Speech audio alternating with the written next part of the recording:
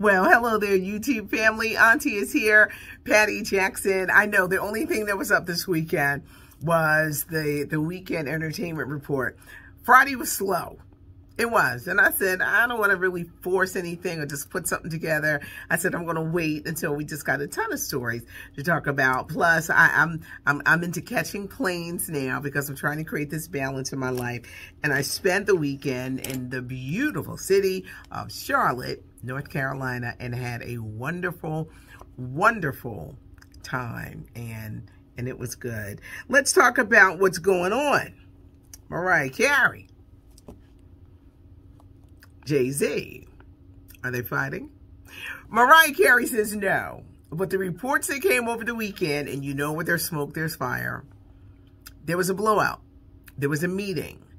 Mariah Carey is no longer with Roc Nation Records. Did Jay-Z insult Mariah? Refer to her as kind of like old and not really what they're looking to do or what she wants to do? They say there was a blow up. Mariah says there wasn't. She would never, argue with Jay-Z, but she's moving on. And she has a new project coming out with Jimmy Jam and Terry Lewis this week. Now, y'all know Jam and Lewis had all those hits for Janet Jackson. So this is going to be a very interesting project. But Mariah Carey has new music and she's planning a world tour at 51. Should she be discounted by others who feel she may not be hip enough?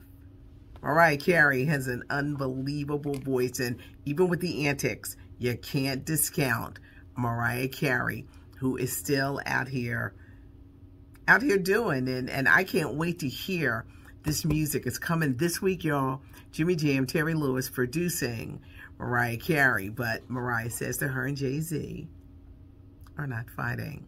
Tiffany Haddish is being offered millions to write a follow-up to her best-selling 2017 book, The Last Black Unicorn. What should she talk about? Her adventures in Hollywood. Yes, working on movies, certain things. I wonder, will she mention Common? She may not. She's been real quiet about that, saying, I kind of want this relationship to last. But she's being offered millions. Last week, it was announced she's going to be executing, producing, and starring in a movie on the late Olympic track star, Florence Griffith Joyner. Not everybody is happy about this, and it's not the fact that Tiffany is going to play her. It's the fact that Florence's husband, the widower, he's got a big part in the telling of the story. Florence's family is like, wait a minute, hold up. You denied us access to our granddaughter. You rushed and got married to another woman. It was a white woman. Shortly after Florence died. What's going on here? And their relationship is strained.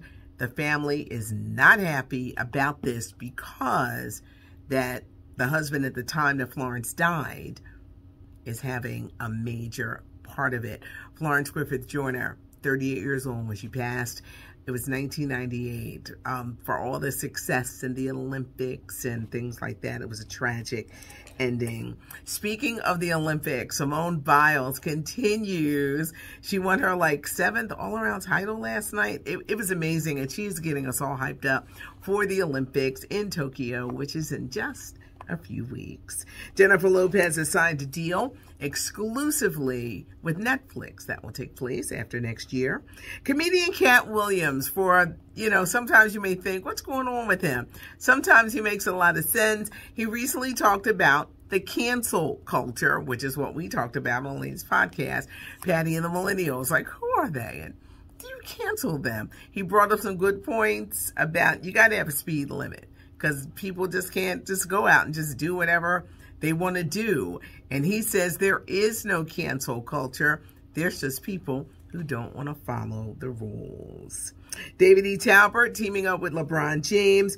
Better Late. It's a new comedy coming to ABC about a single dad who becomes a first-time dad, right?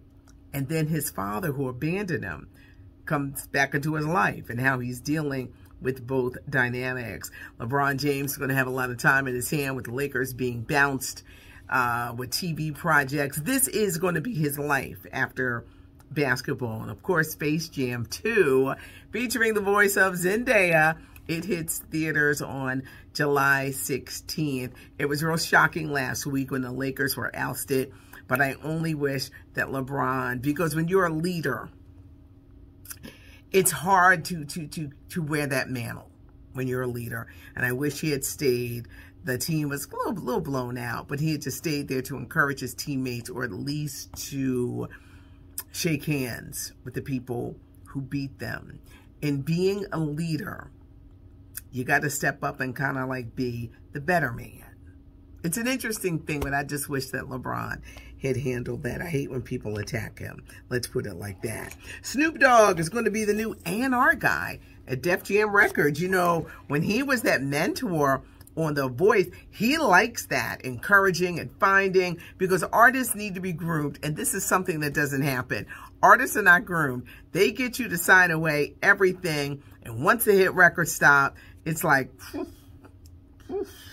hopefully, Snoop Dogg will be able to change and turn situations like that around. I had so many notes. Felicia Rashad, she's returning to Broadway in a production entitled Skeleton Crew. It's about auto workers in Detroit. Their plant is closing and how it affects them because they've been working together for so many years and for so long. Diddy at a party last week, one of the dancers caught fires. She went to go down low and she had feathers on, and one of the feathers knocked up to some fire and she caught fire. But they say she is doing well. Vanessa Bryant, she gave her sister-in-law, Sharia Bryant, a brand new Tesla, the electric car, as a birthday present. So if Vanessa don't get along with all of the family, she certainly gets along with the with the sister. I'm thinking of the Sixers, our basketball team. Last night's fight, I just want to end it on this note. It was trash. Do not be giving money to pay-per-view. I was like, I'm not giving Mayweather any money. People want their money back. They were like, was it fixed? He almost lost, y'all. I didn't watch it. I followed it via Twitter because they had all the things, and I saw clips. He could have lost. He really could have. No one won or lost, but Mayweather almost went down because he took some blows to the face. Now, Logan Paul took blows too, but I want to see some real boxing. That's what I want to see. Auntie wants to see some real boxing. You guys gave me a great choice. In Our Mother's Gardens, Netflix. I'm going to check that out. It's about the relationship between Black women and their mothers. I probably have to have a tissue beside me because y'all know I'll be missing my mom. Thanks for the suggestion because I'm definitely going to do my research tonight and check it out. Thanks so much for joining us. I went, oops, hug. I was so excited about my weekend, and then I had to explain, like, well, how come there wasn't a report on Friday? But we hugged because it's not cute not knowing, and you never know who could be going through something, and they need that hug. Leave a comment, hit the notification bell. I do read it, and some people are so shocked. They're like, she reads the comments. I do. Notification bell, read the comment. Give us a thumbs up if you like the video. I appreciate you guys. And for pop culture and entertainment, we just like to keep you going with that. But thanks for joining me. I'm Patty Jackson. I am your auntie of pop culture.